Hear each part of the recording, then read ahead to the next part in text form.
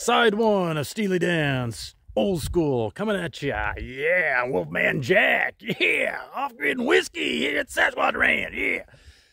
What are we doing? We are going to take said cement, add it to water, H2O, make concrete, and then when it's all set and perfect, we add the 4 stainless Jan Michael Boltons to hold the turntable swivel with the moon rock needle so we can party like it's 1999. Oh, come on. 4 gallons of water. Each gallon is 8 pounds. Call Britney Spears. Carry the 4. Divide the 1. Add the 0. Come on, 32 pounds. Yes. You know how I operate. I got to add a little base water first. That's the ingredients here.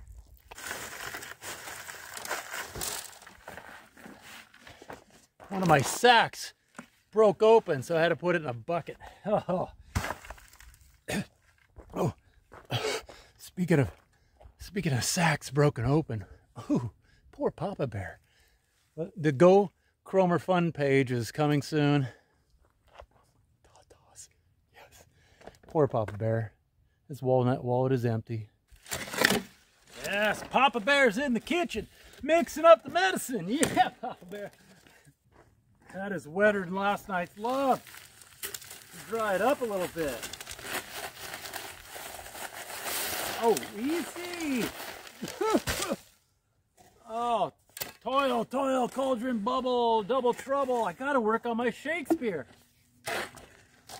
Okay, so my rule is never go over 1.5 bags because it just gets too tough to cauldron bubble, you know. Look. It was a Rocky Horror Picture Show. I accidentally added too much water, so I gotta go 2-bagger. 1 for me, 1 for... Oh, it's a terrible joke. Pretty good. I could go a little drier. But here is what's Uncle Festering in my head. I'm putting this off. The bolts, my girl likes to party all the time. They have to be perfectly, there's just a little bit of play in here. But they have to be, you know, dead nuts pretty much.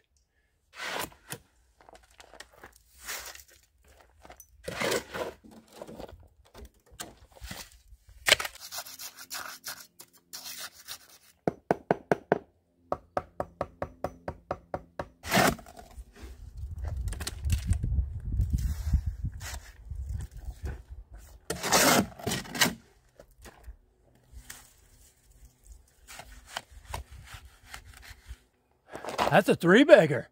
1 for me, 1 for you, 1 for Papa Bear. Yes. How could we leave him out of this? It's so intimate here at the Sasquatch. There it is, 3 bags, a little wetter than I'd like.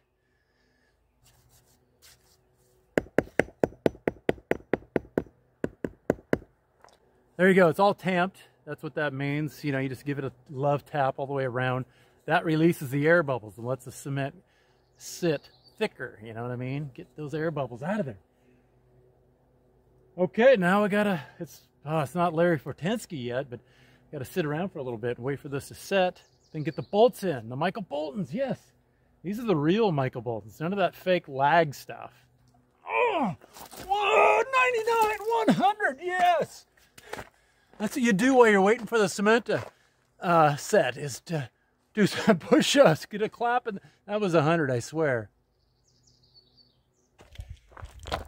While we're waiting for said cement there to set, say that 3 times, I dare you. Let me show you what I've been Uncle Festering about. I mean, we're on deadly ground here, Steven Seagal. This is a lag that goes into the bottom of the post, which is right there. And this is a stainless, it's a carriage bolt, carry on my wayward Bolton. So there is not a lot there. It is a tight margin, yes.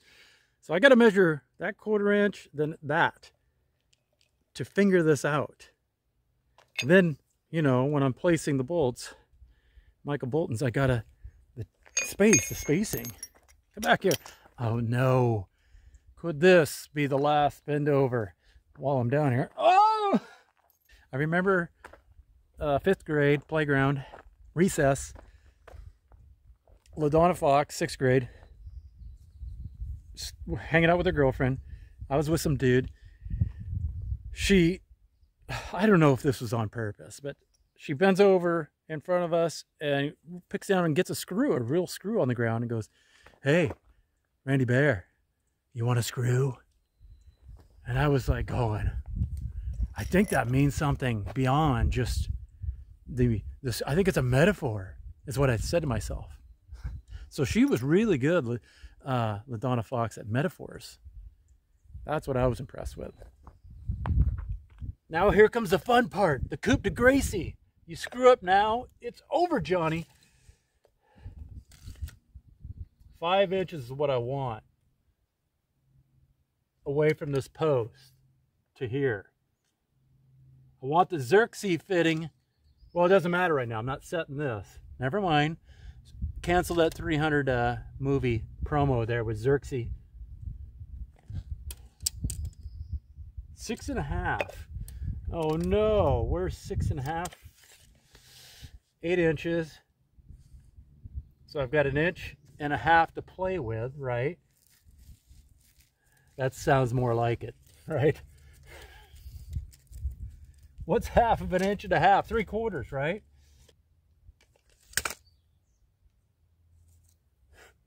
Let's see what that does. Now I'm going to be smart. Not really, but okay, that's got to go down. 7/8 has to be sticking out.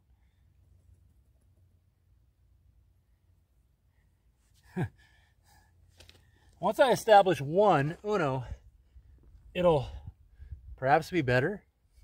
Where's 7/8 on a pencil? So I can, right above that, from the in between the erasers and the chiclets, right above that green. I'm sort of a perfectionist, and when it comes to something like this, it's going to be tough to get absolutely perfect.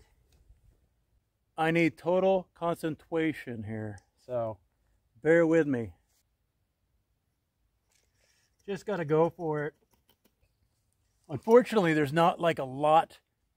It's only 7/8 sticking up, so if it was off a little bit when I'm not looking, usually you take a hammer and beat these that are really long when you're building a house on the foundation. You can just beat them over a little bit, no big deal. These are so short that, oh, it's going to be hard to beat. Yeah, look, they're like micro Boltons right there, 7/8 inch. Now you know why I want to do one gate at a time, because I mean, still the post, the margins are so tight. The final micro Bolton, yes. So this entire operation, I mean, have you seen my operation? Rides on these 4 stainless bolts sticking up. I mean, it'll determine everything with the swivel. So cross your fingers that it sets perfectly. Next session, we can move on with building the gate. The gate! Get the gate! Once this is all in, I can lag it into the post, and oh no, we got to do the upstairs one. That's a whole different world, by the way. Kink, kink, kink. Don't rev up that microwave. The plate in my head isn't big enough. All right. Micro Bolton out.